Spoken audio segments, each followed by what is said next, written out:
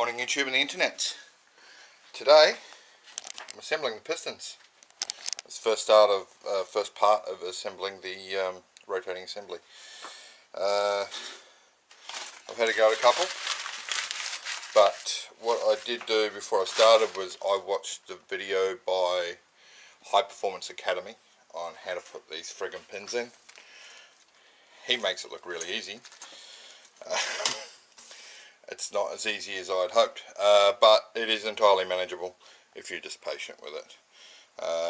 He's using one of these, which I'm also using, which is his binder clips.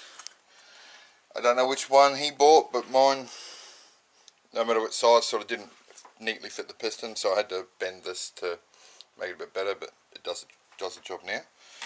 I'm going to put you down.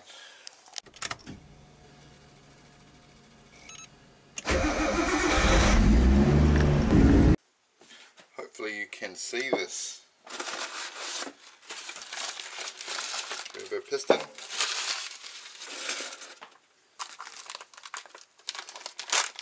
These have all been numbered and everything, so they're going together in a particular order. I can't use this pin in a different piston or anything of the such. I'm putting them all the same way with this stamped on the same side as the spool and the number. So that's going to go that way. So using this slightly modified jobby, slip this in the groove like so. We get our pin dry at this point. I mean, it has some residual oil on it. Pop that in. We're just going to hold that there. Take the piston out of the way. And now we need one of the snap ring pins. Now I was trying to do it exactly the same as he did it. We're putting the brake this way and pushing it in, but I couldn't quite get it in far enough going that way. I've got to use a rag to protect my dainty little fingers.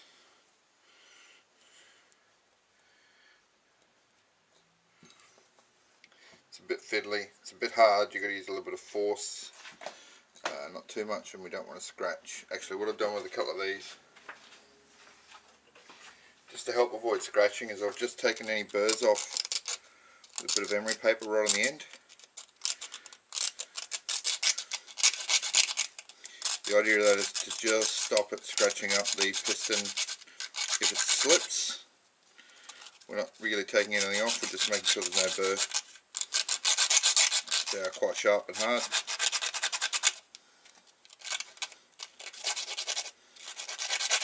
That's it. Wipe that again.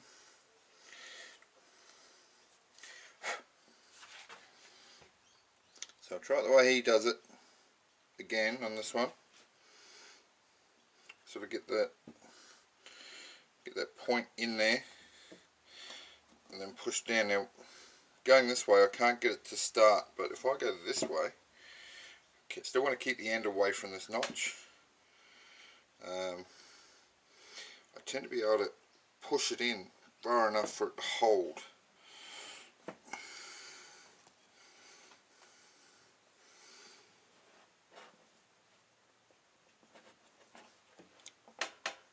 Just with my fingers, almost.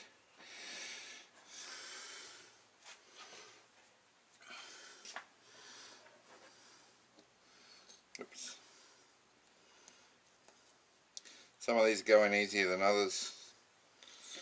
I've had two of them have just gone in real quick and easy. Two of them have been a real pain in the ass. So this one is setting up to be a pain in the ass. Okay. Almost.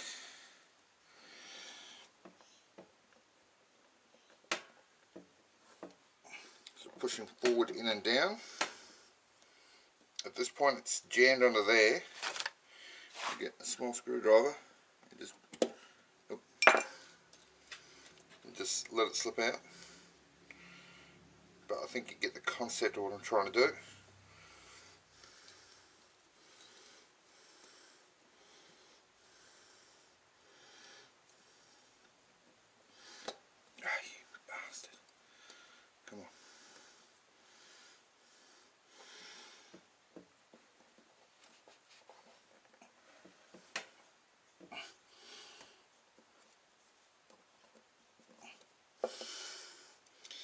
So I'm going to keep holding it and try and push it down a bit with the screwdriver now.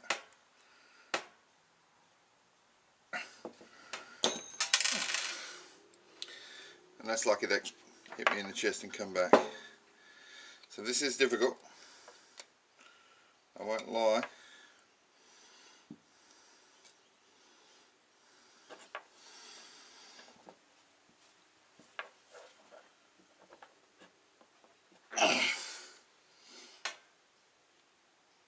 If I can get it to start, it should be good.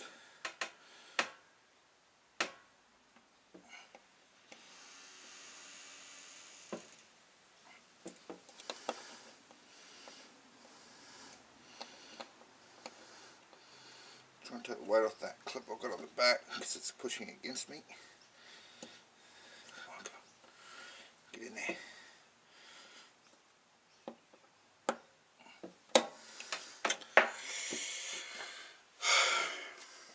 So this one's a pain in the ass.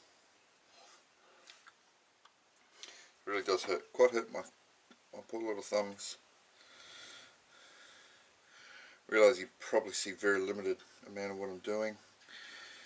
Try again. So squeezing, pushing forward and down.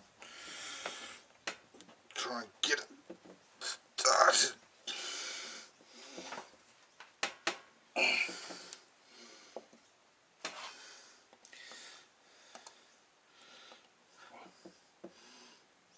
It gets to go quite a way in there, but it's not snapping.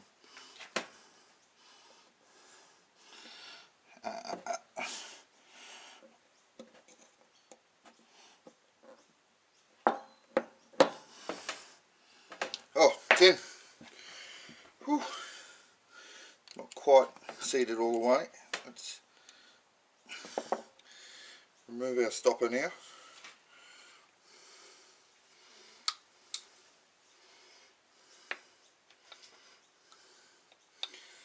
Yeah, that's what I did on the last one.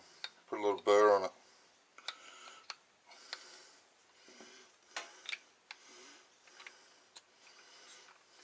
Just makes it a bit tight to pull out, doesn't scratch it.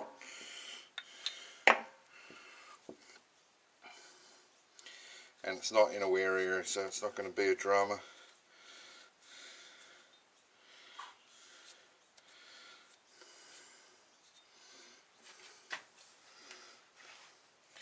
Inspect their pin, yeah, no scratches. And make sure that is in place. It's fully seated all the way around.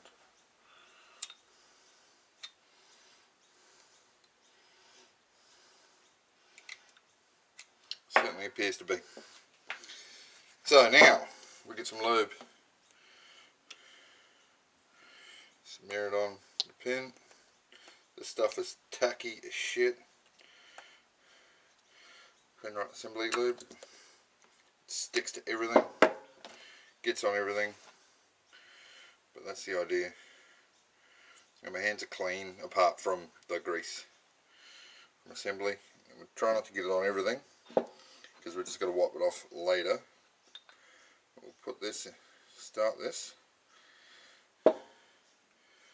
pin,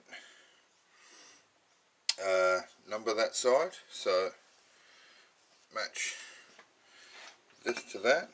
This is the front and rear on the rod. Line it up. Boom. It's in.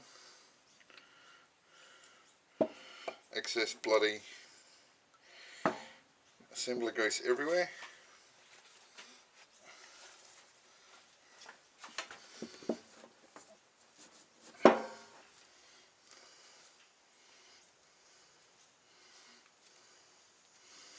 It's really important we don't leave any of this on the piston, because it will it'll prevent the rings from bedding correctly. Basically it'll lubricate it in a way it shouldn't be. So now we have that other pin on that side. That'll hold the, well, we have a clip on the other side that should hold the pin in place. Is that the same as this? Yes, it is. And go with this again.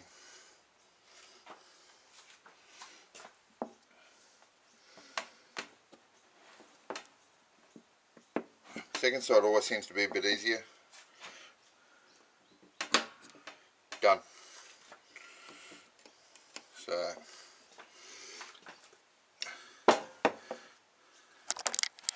there's 3 pistons. Rinsing and repeating. Yeah, it's hot. 3 to go. Then I'll move on to the next step when I figure out whatever that's going to be. Well, this is the last snap ring. My fingers and thumbs feel like they're going to burst open bleeding. But not much to go. So I'll tough it out.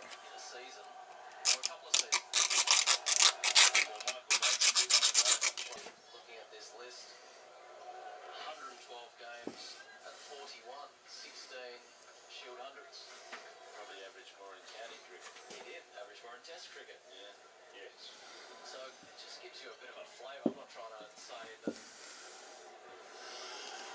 were right or wrong. I'm just trying to give some context to the debate. That charges a bouncer, ducked by Travis Hurst, goes through to the keeper.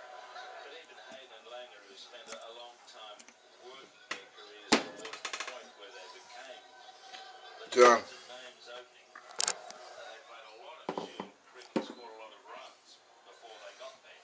That's exactly right. Our players doing that these days. One thing to note too is you have a very small and easily missed cutout here on the skirt of every piston. That's for the oil squirters in the block. So I've got to remember that that's there and align the pistons appropriately. But they're done. My thumbs hurt like hell. I don't want to do that again. I mean, if you're doing it every day, your thumbs would harden up, or you find a better technique, but it worked. So yeah, pistons are together. Probably need to strip all the tape off the block.